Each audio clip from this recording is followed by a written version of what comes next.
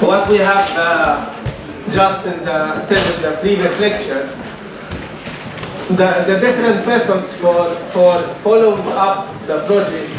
The first one we use when we compare the actual cost with the scheduled cost, budgeted cost. We go to this S-curve and we compare what was the actual compared to the planned cost. And we say this method is not very, very effective because it doesn't tell us what we have used this money for. And then we use this tracking chart in which we compare the planned amount of work that must be completed, we compare it with the actual performance. And this is not good because we overlook here, using this method, we overlook how much money, what was the amount of resources used. It doesn't tell us anything about the productivity. It only tells us about time. And the method that we would like you to learn now is this method, the earned value method. Something that connects together the performance, the amount of work you have done, the actual cost, and the budgeted cost, and this is called the earned value method. In order to, here are some important terms you need to learn, or abbreviations that are important to study. First one is the term PV. PV is referred to the planned value. This is the amount we look at on this curve. This is our S curve, and first one we produce is this one, planned value. This is our plan, accumulated costs or accumulated man hours. And then the earned value, this something represents what is the value of the work you have produced. For instance, if we are talking about putting the boards on the floor again, you have your plan is to finish, let's say, with 100 square meters of this floor. That was the plan. And then somebody come, an expert, and look at what you have done, and you say, well, you have only produced 70% of this planned target. What is your planned value in this case, or earned value? It is 70 square meters. This is one method to calculate this earned value. There is other methods. For instance, let's say the project or the task, it is to produce 1, 2, 3, 4, 5, 6, 7, 8, 9. 9 of these chairs. And then somebody comes in the room and check what is the value. What is the value of each of the chairs that have been produced? Maybe the value of the chairs that have been produced does not correspond to 9 chairs, but maybe corresponds to 8 chairs or 7 chairs or 6 chairs. So this is there are different methods of looking at this earned value. But then we have to convert this earned value to a number. And we put these 3 numbers on the screen. And now when you have these 3 numbers, 3 parameters, the actual cost and the planned value and the earned value, and then from these numbers we define 2 important parameters. They help us to identify the future trends of this project. The first one is what we refer to as SPI, Schedule Performance Index. And this Schedule Performance Index is very simple. It's equal to earned value divided by planned value. And as you can see, this one gives us an indication about where are we in terms of time. That's why it's called Schedule Performance Index. Where are you in terms of time? If this one is more than 1, what does it mean? If your SPI is much more than 1, higher than 1, what does it mean? It means that you are ahead of schedule. And if this one is much, much less than 1, it means that you are lagging behind the schedule. And then you have to do something about that.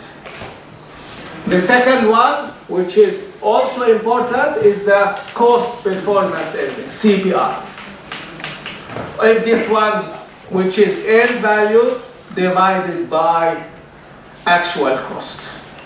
If this is one higher than one, it means that your team is producing more than what were expected from them. They are using less amount of resources to produce what they were supposed to produce. And if it's less than one, it means that they are simply either lazy or inexperienced. They don't have the skills necessary to produce this amount of work. So maybe it's experience or they are not good. And then these two define the trend, how things look like. From these two, we can even predict the future. And the formula is very simple. We can predict estimated cost at completion,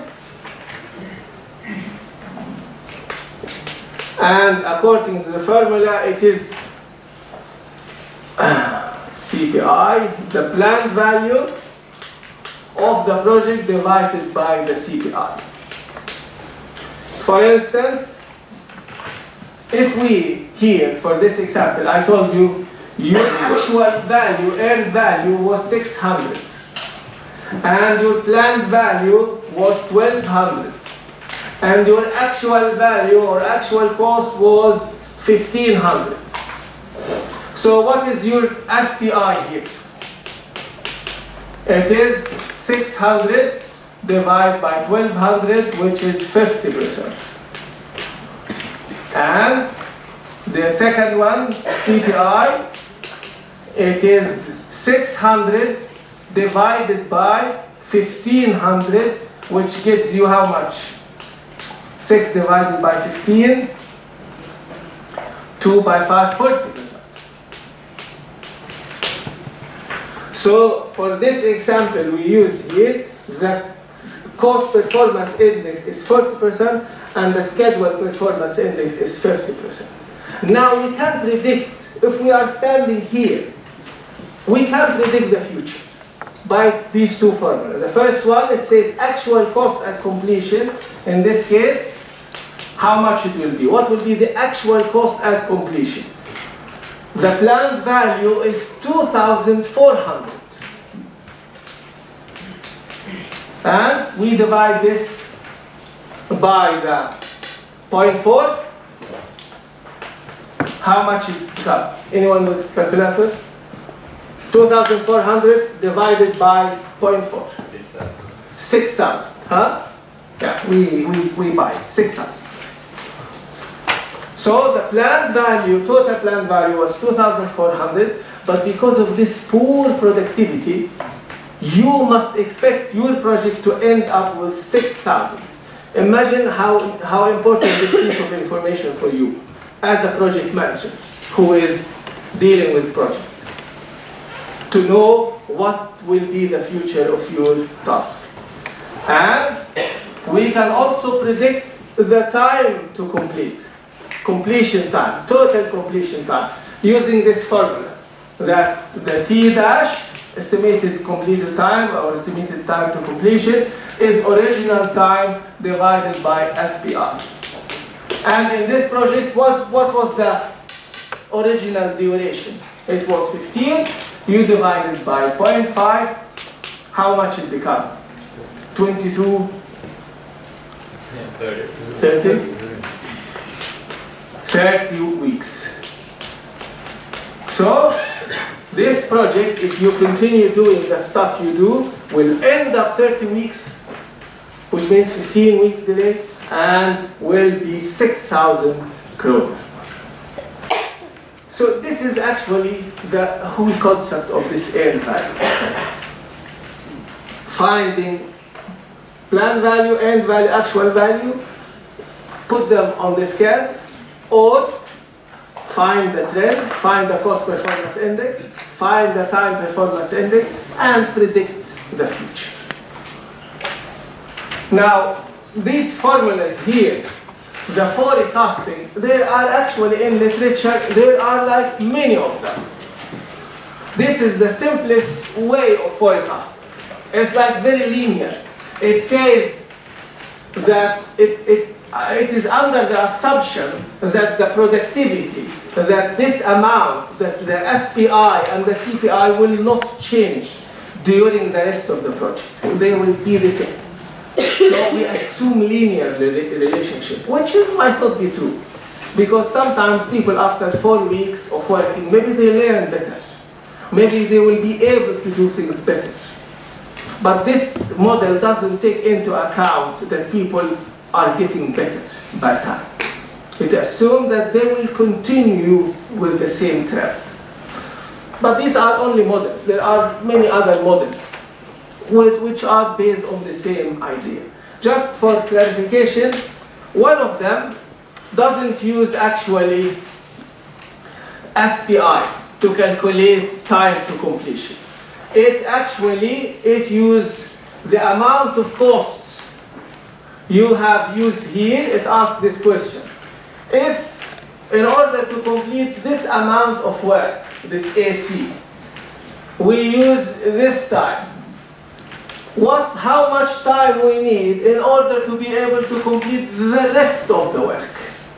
Assuming that you identified the actual cost at completion and you know your actual cost now at the time of measuring the parameters, and then you ask yourself, knowing this square, what will be this value? So here we use costs rather than time. This gives you accurate, better results if your plan changed underway. If you change your plan, if you move early start, if you move early finish, this one gives you more accurate result than this one. This one here. This is very sensitive to changes of early start and early finish. This is more robust in that sense. But there are other models. But the whole idea that we have a model to predict the future.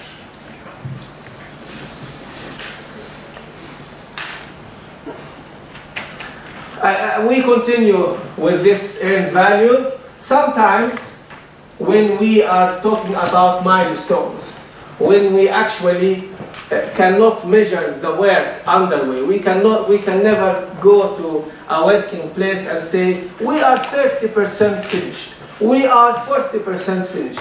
When we are not able to do that, and this happens in many situations, we use this milestone. As you can see, this is our planned value.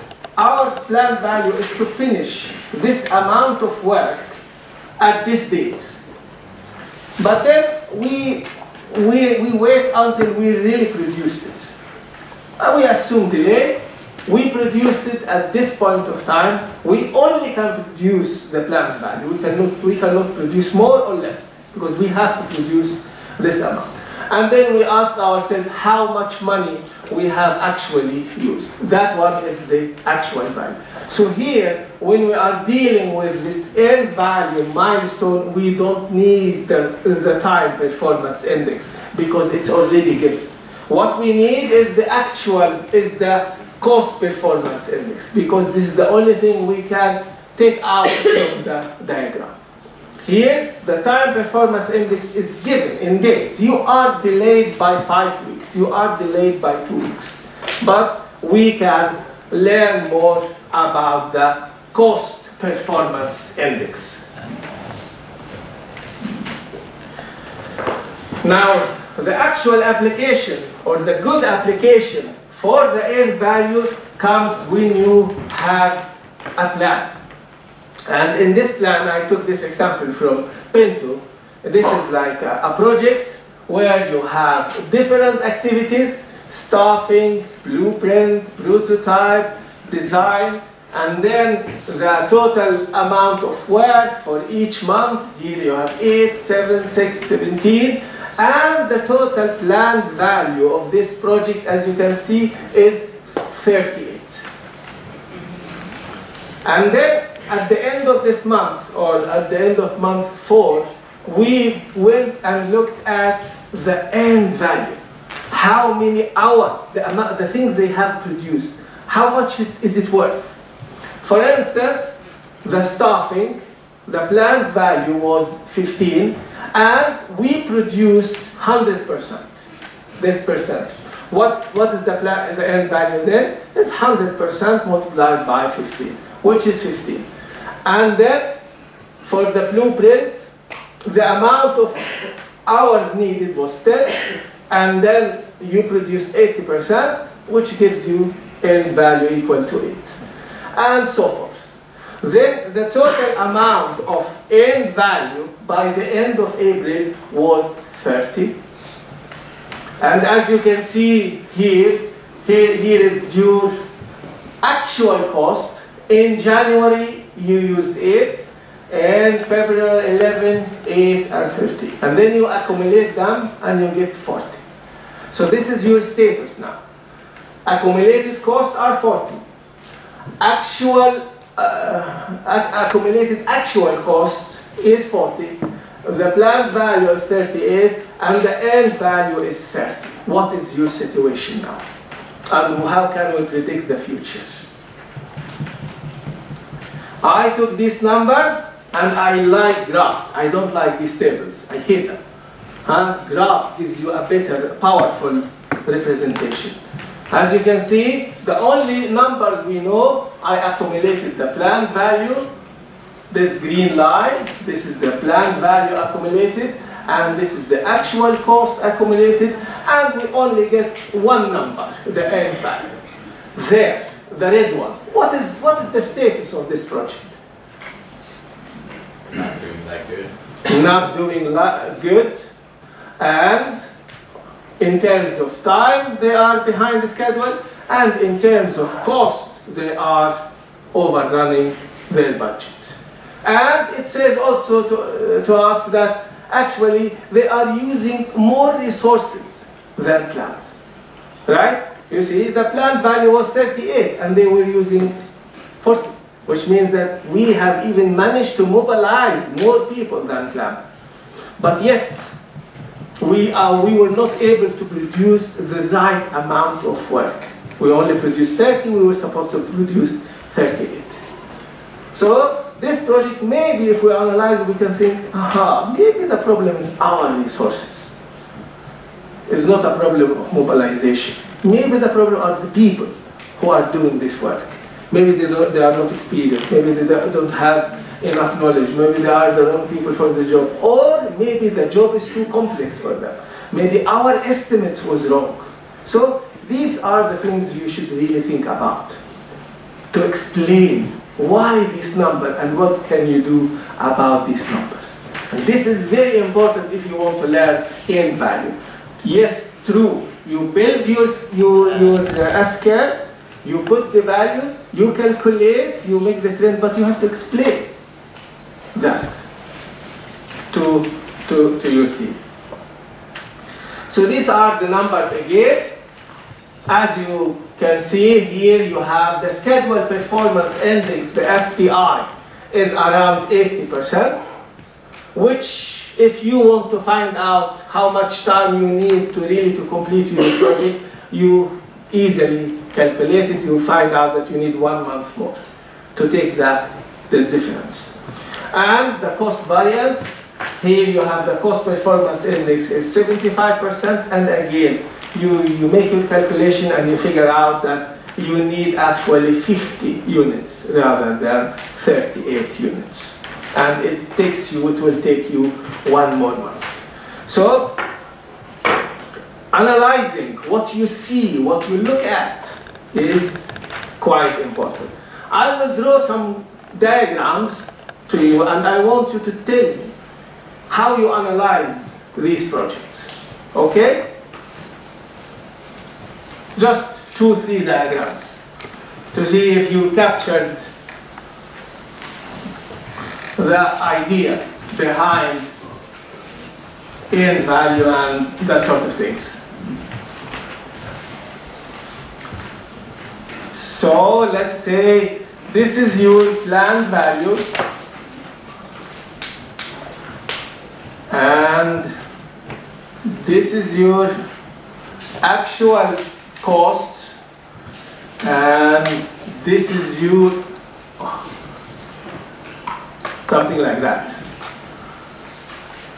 end value. And everybody can see that? And this is your planned value, and this is your actual cost, and this is your end value. Well, this is the planned value.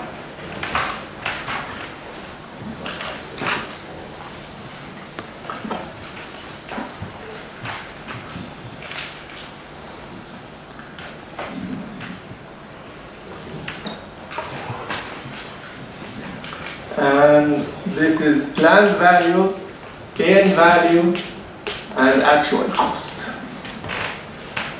So we have three diagrams represent three situations. So who can tell me what is the situation here? And let's assume that we have, this is taken from a project where you have a duration of 30 weeks. And this was taken after 3 weeks. What is your expectations to this project? Same here. Very, very, very long duration. 30 weeks. And this were taken, let's say, 4 weeks. Just a number. And this one is taken after 25 weeks. And the duration is 30. So what do you say about that? Which one you would rather be a project manager for, and why? Who would like to try? Yes? The project is going really good because actual cost is low.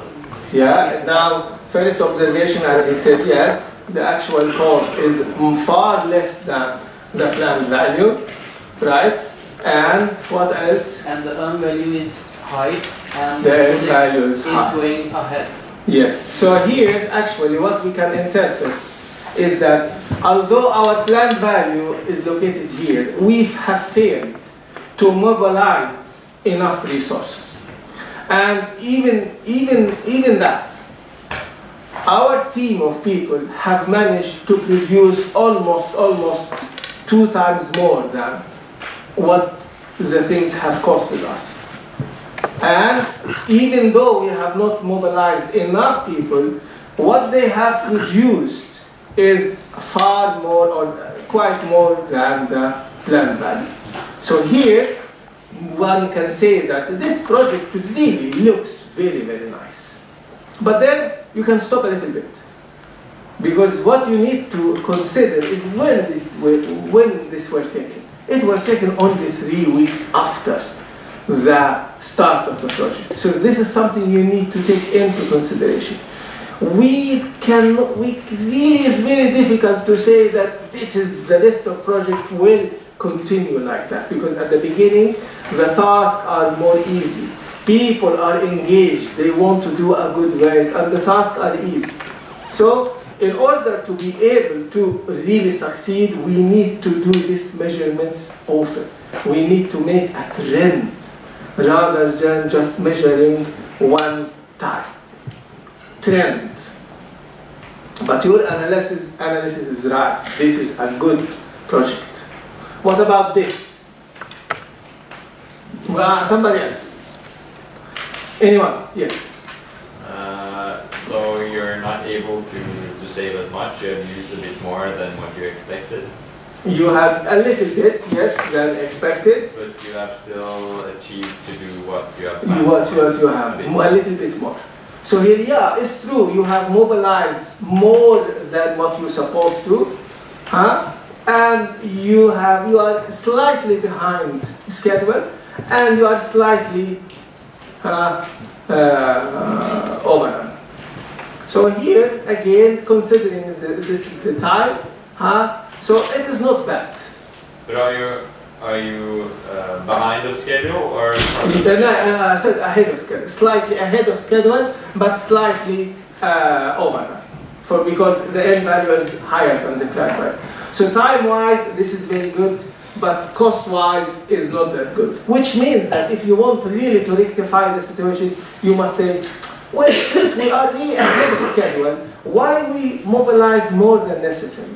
Maybe we should reduce the amount of resources we are using so that we can take again the cost overrun. And we don't need to finish that fast because we are already ahead of schedule.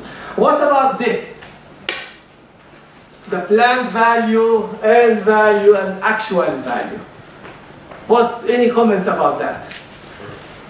Yeah, it's just perfect planning actually. You have managed to use the resources you said you would use. Yes. And you're where you want to be. Exactly. This is a theoretically wonderful thing, but it never happened. That's a lie. This one, it never happened. There is a site, you can check it yourself, it's called How to Cheat on Earned Value. And one of the things we can do to cheat on earned value is to make the plan as we go. We make the measurements and then we fix the plan to fit the measurements we take. And then you can get something like that. But in practice, this is almost impossible to get it all the way right. That must be some cheating involved. So, advice again, try to look at different forms of this end value. And remember, in order to really get right data from this end value management, you need a trend. One piece of data is not enough.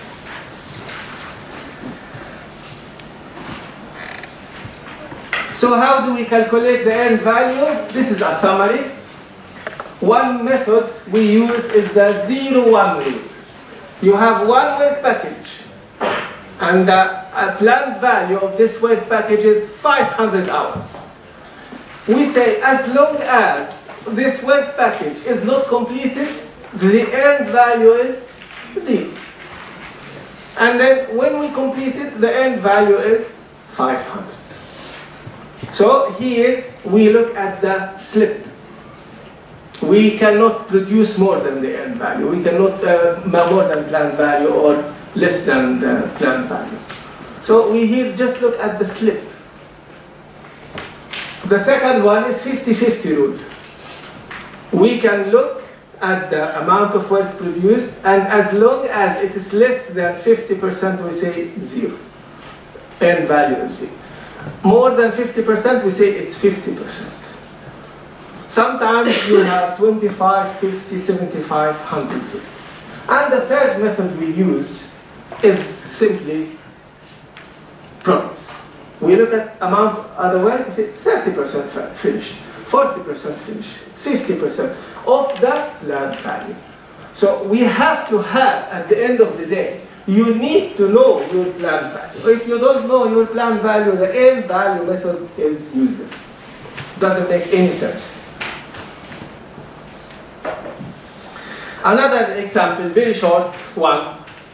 We assume that we have a small project which is about producing 100 functions. It's a software thing. And we say that our estimation base, because we have done this before, we know this task very well. So our estimation says that we need 2 hours per function. So what is our total time? How much time we need to do this work? Obviously, 200. And we assume also an even resource profile. Even resource profile means that our S-curve looks like that. This is our S-curve. We need 20 weeks or days and 200 hours. And just a straight line. And it is still called S-curve. So at the end of day 5, we counted. You see here, it is 0, 1 principle. Have you finished this function or you have not finished this function? If you finished it, then it counts. It counts 2 hours. At the end of the day 5, we counted the amount of functions in the software. We found out that the result is 10 functions. So we produced 10 functions. And each one is worth 2 hours, right? So what is the end value in this case? Is 10 multiplied by 2, which is 20. And then we went and looked at the actual cost. We went to this accountant department and asked them how many hours these software developers have produced. They told us they send us bills for 40 hours. So, and the planned thing, your plan at the end of day 5 is 50 man-hours according to your plan. So what is the status of your project? You put everything on this curve, and this is your end value, and this is your actual value, and this is your planned value. As you can see, you have a time overrun, time delay, and you have as well cost overrun. And we can use the information in order to make estimation. Because your SPI is 40% and your CPI is 50%. And you can adjust, and you can see that you have a resource variance. So what are the options you have? What are your options? It looks like you have your resources are using more time than they should. So obviously you could change your resources, get better people to do that job. Or maybe your idea that we need 2 hours per function is very, very optimistic. Maybe you need to change your plan. You rather than make it a sharp S-curve, maybe you need to flatten out a little bit, use longer time, because people are producing less hours per time unit. I told you that in many situations, looking at one thing here, like at one measurement, doesn't really give you a good idea about your project, because it's only one point in time. In order to solve this problem, we actually use what we call indexes, the trends. Each time we measure the end value and the planned value and the actual value, we draw a diagram. And it's called trend diagram. And in this diagram, it is simple, because you know all your indexes, they are something either more than 1 or less than 1. So you have in the middle here, this is your 100%. And here are the control time, T1, T2, T3, the point of time that you conducted control. And you come at T1, what is your SPI? Is it over 1, over 100%, or less than 1? It could be here. And next period, it's here. Next period is here. Next period is here. Aha. So your SPI is really good. And then you can look at CPI. You can notice that it was here, and it started getting down, and started getting down, and up. So you could see now, well, this project, time-wise, it's very, very well. Cost-wise, it was in descending trend, but luckily, we start doing the right thing. So this gives you better tool to analyze your situation rather than looking at just one thing. So for this project, for instance, you have your CPI is going down the drain, right?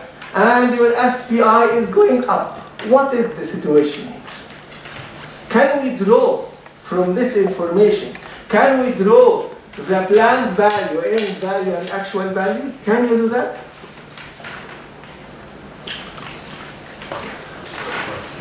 If we assume like linear planned value, not very complicated profile, just linear profile, can we draw the planned value and the actual value to see how nearly this project went about? So one of them is going up, the other is going down. What say you?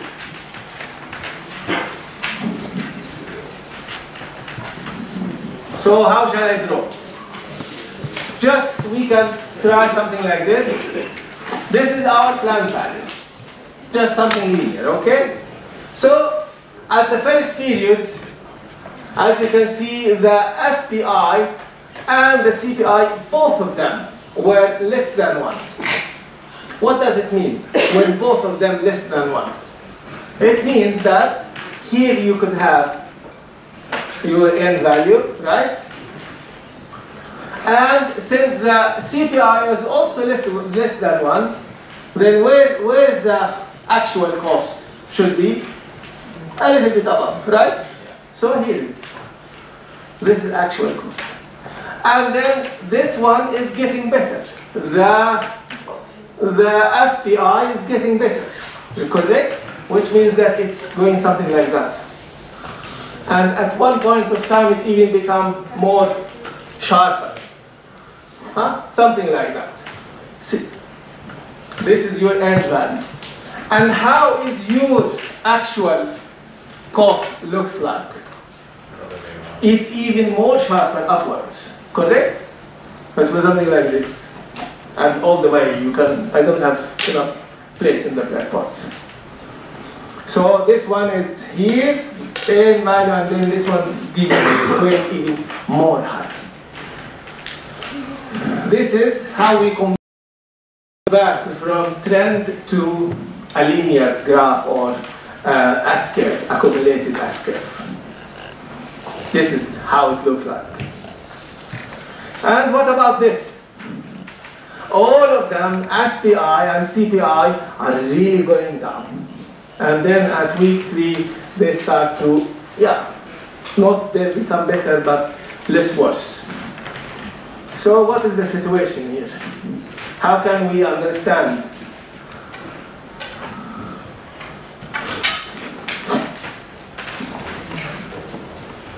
Anyone would like to draw it? Show me the drawing. To call him or her the hero of the day.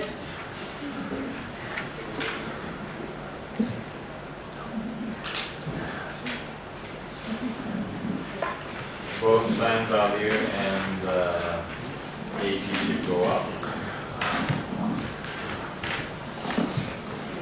So this is our planned value, again just a straight line.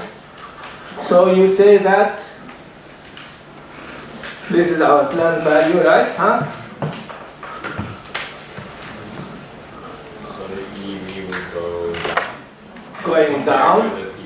Yes, it's all the way down, something like that, and it's going down and down. So it means that it's opening.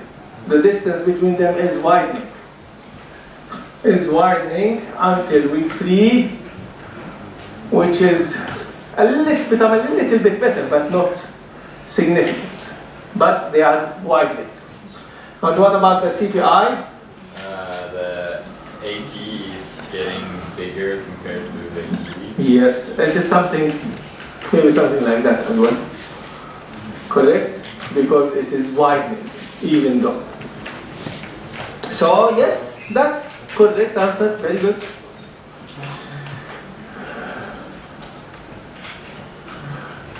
Since we don't have really accurate information about how much is this PV, so this one can be placed here or can be placed here. The most important is that it's compared to end value, it's widening. And between them, compared to the planned value, they are widening. But this one can be placed anywhere. above or lower than p-value because we really don't know. We don't have numbers to work with. Okay, very well.